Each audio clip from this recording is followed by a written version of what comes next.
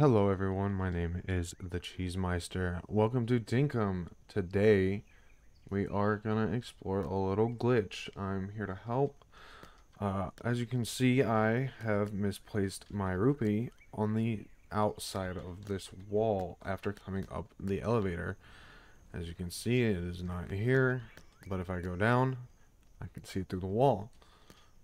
If I come out, you can see that I've built myself a little, I guess, two-block platform and driven backwards into a wheelbarrow.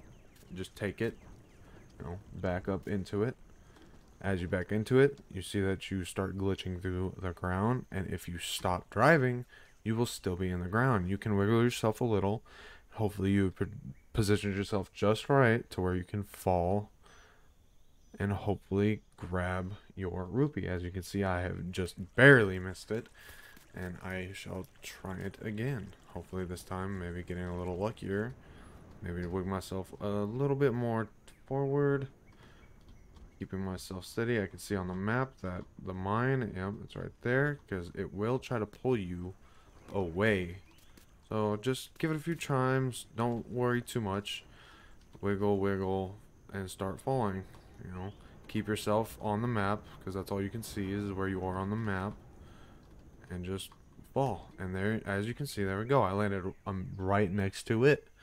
So pick it up, make sure you do not drop it, and simply walk and fall back off the map with it still in your hands. And as you can saw before, I was able to teleport to the top. And there you go. You now have your ruby. You can set it back down, go save your game, do whatever you need, go sell it, but it is a way to get your ruby back.